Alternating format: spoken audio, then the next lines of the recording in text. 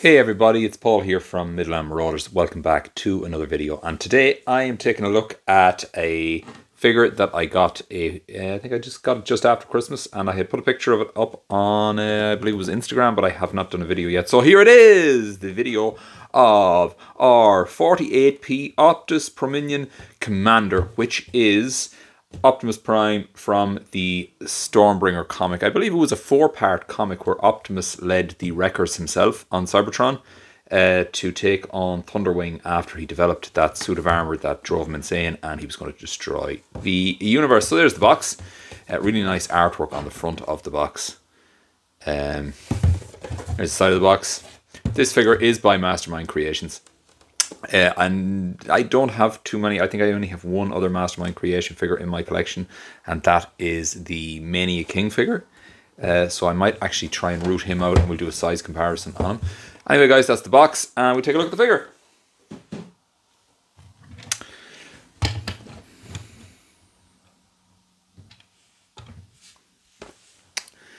So here we have Optus Prominon in his vehicle mode, with his huge cannons on top of him.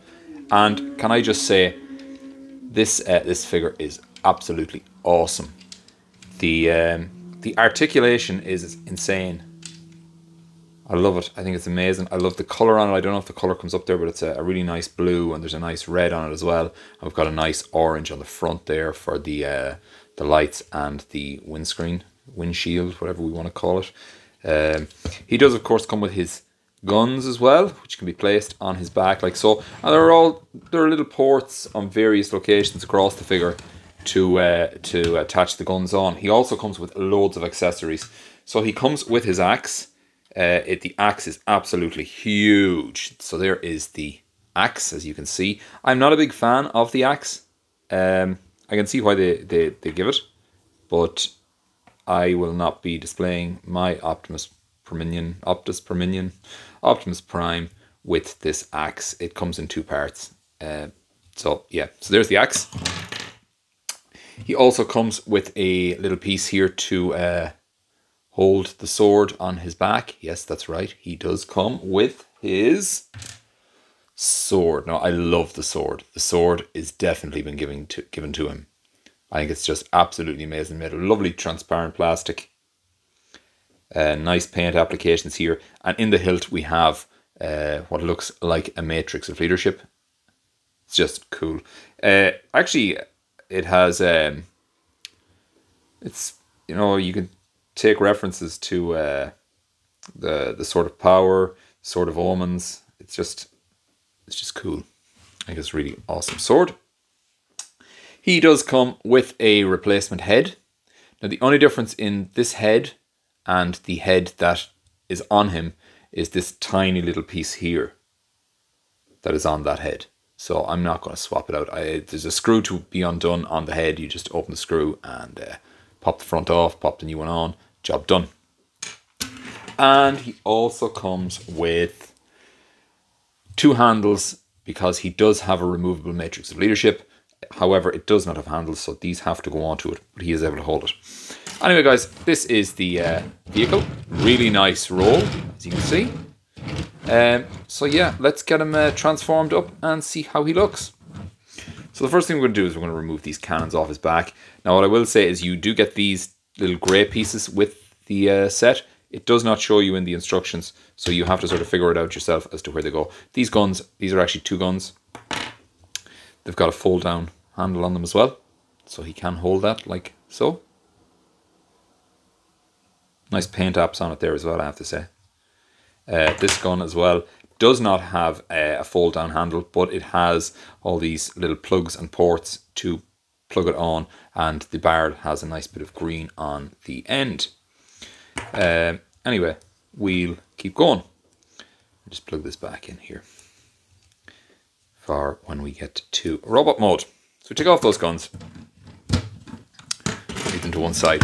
To start with, we do want to split the legs here slightly. Then we come along and they open slightly, a little bit there. What I will say about this is I will actually take off those side guns. They are the guns for his arms. They're on sliders. You don't have to take them off, but it does leave it a little bit easier to do. So just open those. And this leg just extends out. And we'll do the same this side. Open those. Extend the leg out. Then we want to take the foot, and the whole foot section is going to hinge down. As I said, the joints on this are ridiculously tight. Please be careful, because you know you don't want to break your toy. Fold the 2 feet down there. Now there's a really nice mechanism here that the whole leg just sort of collapses in, and we'll take this section before we do that, and there's a little tab there. Just make sure that tab is forward, like so, and you just want to line this tab here up with the holes there. And what that does is, as you are articulating the figure, it gives some moving parts in it, which I thought was a really nice feature, and it just gives that little bit more depth to it. So that's that leg done. And we do the same over here on this one. Again, just flip that up. Bring down this, that forward. That goes in there. And that goes in there like so. And we just make sure that that's all folded up. And there's the legs done. Oh. Just like that.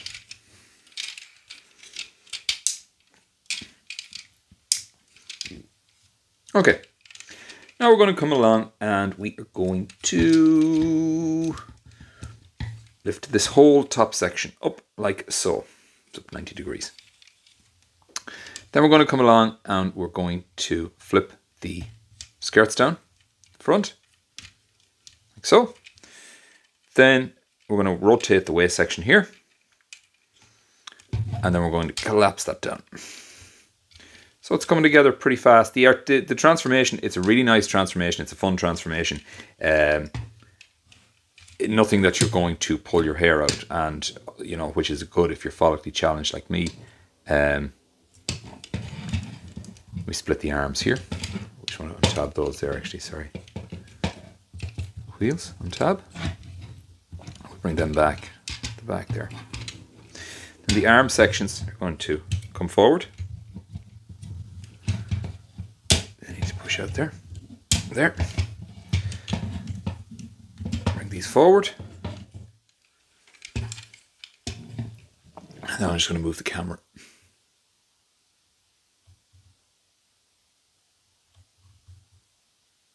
Okay. That's better.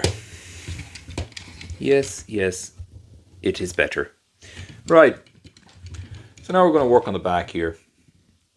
Just want to swing these out of the way. For now, we're going to open this section here and let the head come through. Fold up the head. There's a beautiful head sculpt on this figure. Then this section here is just going to come along and fold in at the back, like so. It's going to fold up there like that. Then we're going to come along and with the head up, this section here is going to collapse in here like that. Just going to snap it into place there like so. And that's that done. You will not get the head folded down if you do not have this section pulled up to start the transformation. It will not fold down because I don't know if you can see it. You see the little grey thing sticking up in there? That will catch here and the head will not transform. So that's just something to keep in mind. I was doing it without the instructions, and it was driving me mad actually, to be honest with you. So we'll come along now and we will fold up the wheels here on the back. Okay, like so. They just fold up there like that. And the same that side. That folds in there like so. Then we'll come along to the arms. We want to flip up those little panels there. There. And as you can see, we're nearly done. Then this arm section, you just wiggly waggly it out. You can, as you bring down the arm, you can rotate the bicep there. And we'll rotate the hand there.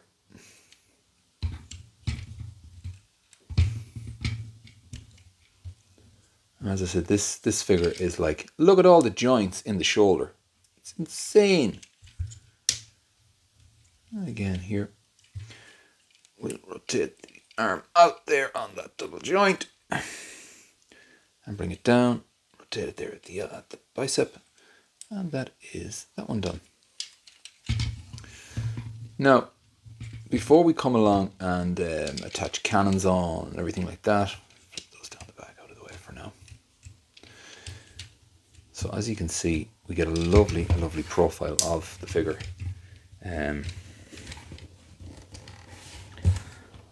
Right, let me see now. Move that down there. It is just beautiful, beautiful, beautiful, beautiful. Just one thing I did forget is these sections. Everything is so tight on this. Oh my god. The sections there just move up out of the way. Ah, just give me a second.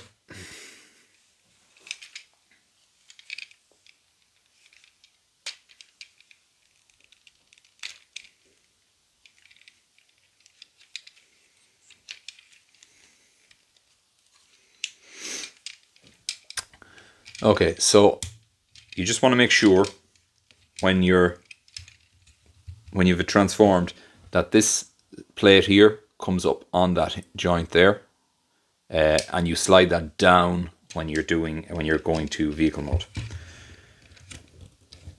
So there we have our Stormbringer Optimus Prime. These guns do go back onto the arms, and they do come forward. Open out like so, and there is a bit of slide on them as well, depending on where you want to have them. Now, articulation. I'm going to go through the articulation of this guy because he's just insane. Starting on the head. The head is on a ball joint, so you do wiggly, wiggly, wiggly, wiggly, wiggly. There is also a hinge on the neck that will give him that much range up and that much range down. So as you can see, he can look right down there. Okay. Shoulder wise, you can bring the shoulder forward that much. Okay. But with the bicep rotation, you will get the arm right across his chest. You just need to move that ever so slightly and you can bring his hand right up there. Okay. The wheels can be moved on the back to get the shoulder back more. There is on the elbow, we've got a double jointed elbow, and look at all the moving parts in the elbow. It's just incredible.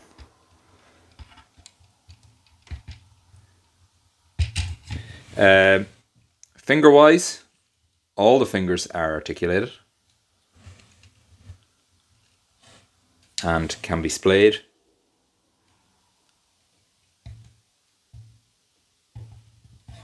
Right out there. Okay. He has a rocker there in the waist. He has that much articulation forward with an ab crunch.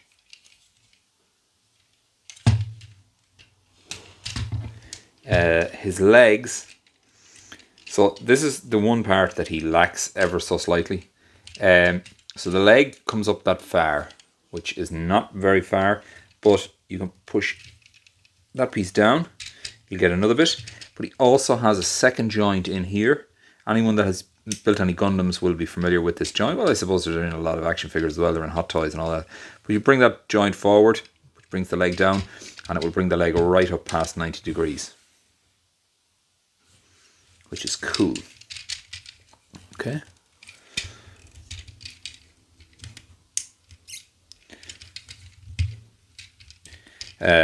Bring that back up there now, just for now. In the knee, you can see the mechanism there in the knee bending. He has right up there for the leg.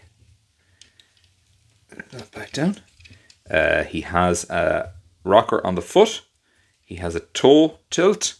He has a rocker there that way. He's actually a double jointed ankle. And the legs do come out. They will come out the full 180. Well, 90 degrees, I think we're going to say. At the side with this joint as well. So he is incredibly articulated.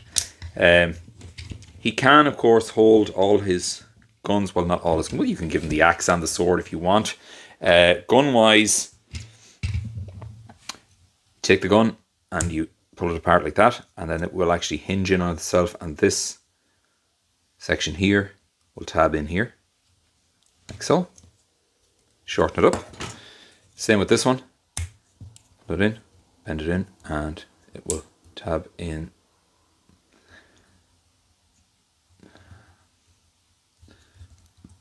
There, like so. Come on.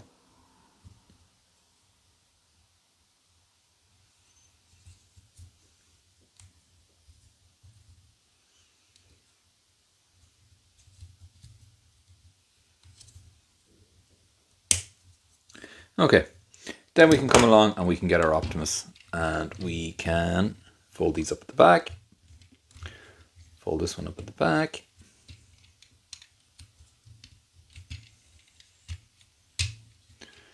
So just make sure that you've got the wheels tabbed in there to the back there. So fold those up on top. And you've got the ports here and here. You've also got ports here and here, which are also part of the transformation as well. But anyway. Then we come along and we can take the port here and that will plug in to there, to the top, and we'll take this one as well and we'll plug that one on there, and that gives him two huge back cannons, which I think look sweet on him. And it means that his hands are free to hold his sword. You don't have to give him the two huge cannons on his back if you don't want to. I just put them on there. He can, of course, just hold one as a rifle. He can hold two as a rifle. The other option you have is, which is probably going to be the way I display him, which will be this way. Sorry, that goes on. I believe, is it this side? Oh.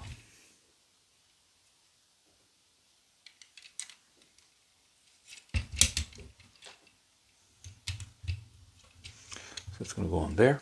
That one's going to go on that side there. Like so. Which is just a nice size, I think, on him. Do not overpower him. Then come along, we get his gun, collapse it in, pull out the handle, and then we can come along and we can put it in his hand. Like so. Now we've got the little hole in the gun, tab in the hand, and that's going to go in there like so. And you can wrap the fingers around the trigger, which I always love when the finger is, you know, it's just, you can see that it's on a trigger.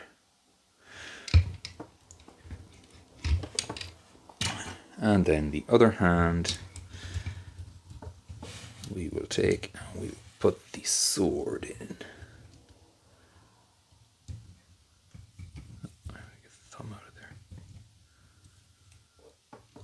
And again, tab it in, wrap the fingers around it. And there we go.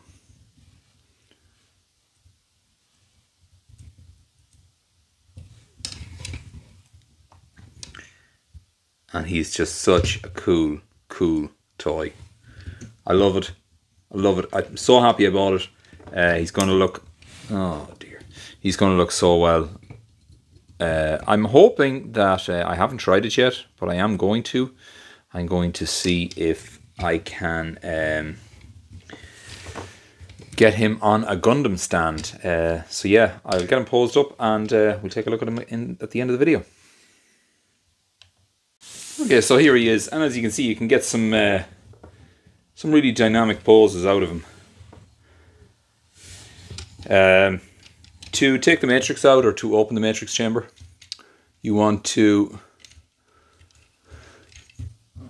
It's a bit of a... This is the one thing I don't like, because they want you to untab this at the back. Move the arms back.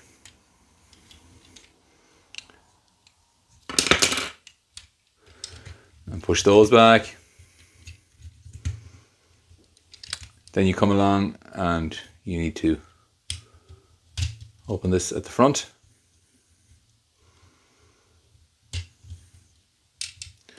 And that in turn allows the matrix to flip forward. And as you can see, it's just a sphere.